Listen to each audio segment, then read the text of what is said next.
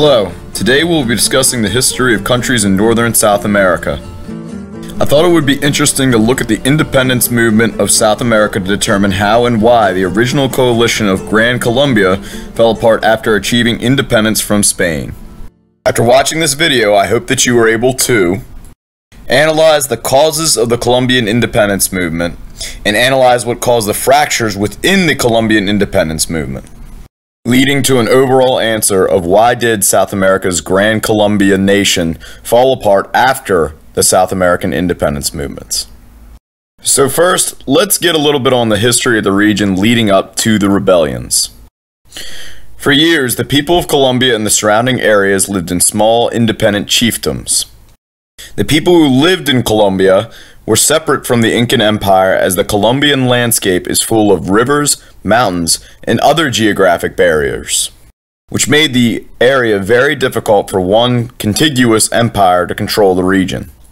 This is not the last time that we will reference the geographic barriers in relation to Gran Colombia.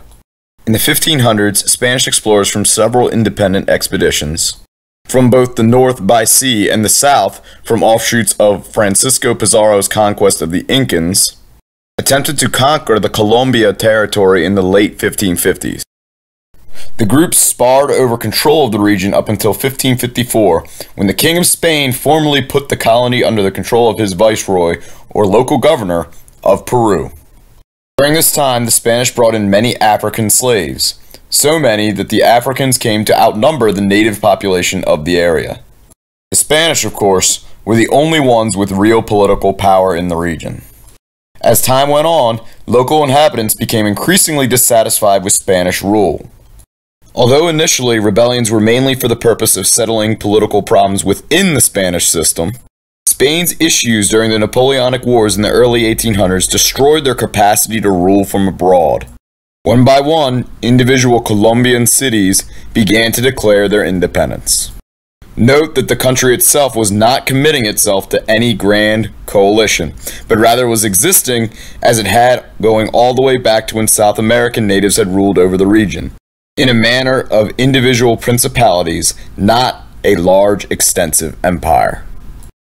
During this time, a man named Simón Bolívar became known as a leader dedicated to the liberation of South America from Spanish rule. Bolívar briefly succeeded in defeating several Spanish armies, but the Spanish monarchy returned to ruling South America after the Napoleonic Wars. However, Bolívar returned from exile several years later and defeated the Spanish again in 1819. The elated peoples of northern South America from modern-day Ecuador, Colombia, Venezuela, and Panama formed a new nation called Gran Colombia. The state was supposed to function under a federal system, where each individual province would retain sovereignty over its own region, with the federal government maintaining overall control of the nation.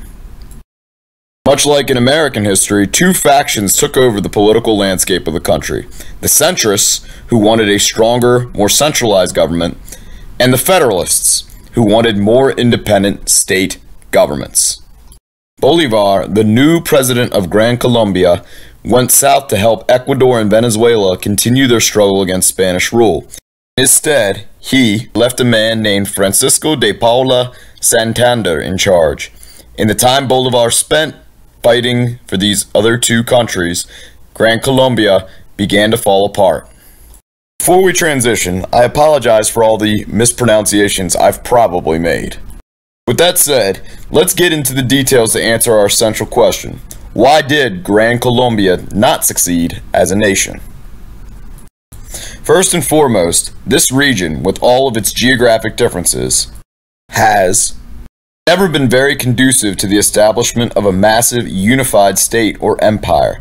No power that has ever controlled this region, even the Spanish colonial monarchy, ever ruled this government without dividing it with regard to the geographic distinctions of the area. As a result, there was resentment to any attempt at centralization of the Gran Colombian government. Second, the diverse population of Gran Colombia made agreement very difficult between groups. While much of the U.S. had remained a highly stratified social hierarchy following their revolution, South American nations did not. People from many different backgrounds participated in the revolutions in major roles. This made it very difficult to find common ground or consensus on all of the issues that go into facing a newly born country. Fears of racial unrest also provoked further separation. Vice President Santander claimed that former slaves were developing projects of domination. Simply put, the people of these countries were from very different backgrounds, contributing to the decreased likelihood that such a vast nation in a geographically separated area would prove successful. Economic issues also plagued Gran Colombia. For example, when tax laws in Ecuador changed in a way that shifted the financial burden to landowners, only 195,000 pesos were collected. Estimated revenue for the government was supposed to be around 3 million. Because higher classes rejected shouldering the tax burden, the government attempted a system based on flat taxation. The government still failed to collect it effectively. With little money to properly run the administration, Gran Colombia did not have the resources to sustain the country. Last, it appears as though the unity of the country was only held together by Simón Bolívar. It is no coincidence that the nation's death is practically identical to Bolívar's. The issues already discussed led to increased attempts by Bolívar to stamp out opposition to centralization. Bolívar assumed dictatorial powers over Gran Colombia in 1828 and tried to reduce regional autonomy, but failed as Vice President Santander's reforms toward regional autonomy had already been functioning for years. As a region gains increased independence, it becomes very difficult for a central government to suddenly pull it away. Once Bolívar left, it became too great a task for anyone to attempt to pull off, and thus, within a matter of months from the Constitutional Convention of Gran Colombia in 1830, the nation was gone. And so it was.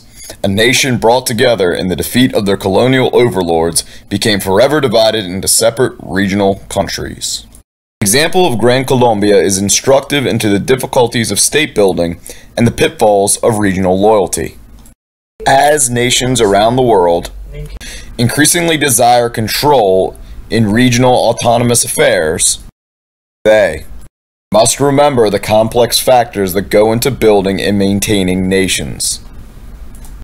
Sectional tendencies, diversity, economic problems, and inability of a central government to service the needs of a people can lead to the instability of an entire nation.